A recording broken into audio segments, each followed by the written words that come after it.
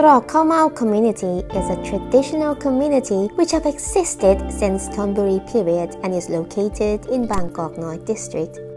In the past, the majority of the people worked in farms and orchards. Later on, khao mao, a traditional food, began to be produced, and this community became famous due to its unique and delicious taste of khao mao.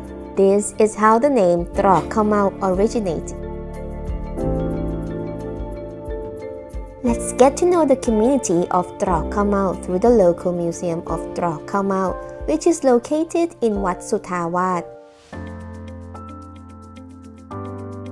The interior of Trok Khao Mao local museums conveys the story of the local way of life in the past in an interesting way. This includes an exhibition of items used in the household in the past, a variety of handicraft produced by skilled craftsmen of the community. There is also an exhibition of the folk wisdom of how to make traditional desserts such as kalamè, khao niao dang, and khao mao.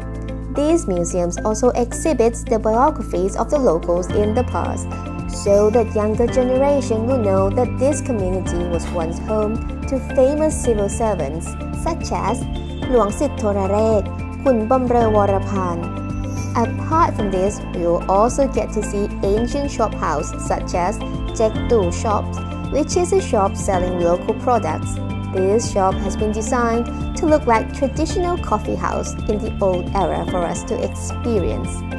If you have visited Trok Khao Mao community but didn't get the chance to taste the delicious khao mao, it would be as if you have not reached this destination. The locals show us how to make khao mao, a traditional food of the locals for us to see. They call it khao mao mi. The method of producing khao mao mi is not complicated at all. It started with preparing for the ingredients and then pouring vegetable oil into the pan. Then crushed garlics are added to the oil and seasoned with black peppers, palm sugar, fish sauce, and reduced to viscous consistency. It is then removed from the heat and dry shrimp is added. Then khao mao is added along with peanuts and fried tofu. The mixture is then stirred and sprinkled with sugar to add a touch of sweetness. Finally, the delicious khao mao mi is ready for consumption. It can be said that by visiting Trok Khao Mao community, we have learned the way of life of the people in Trok Khao Mao community from past to present. We also get the chance to see how khao mao mi, which is a local food that is truly unique to the community, is made.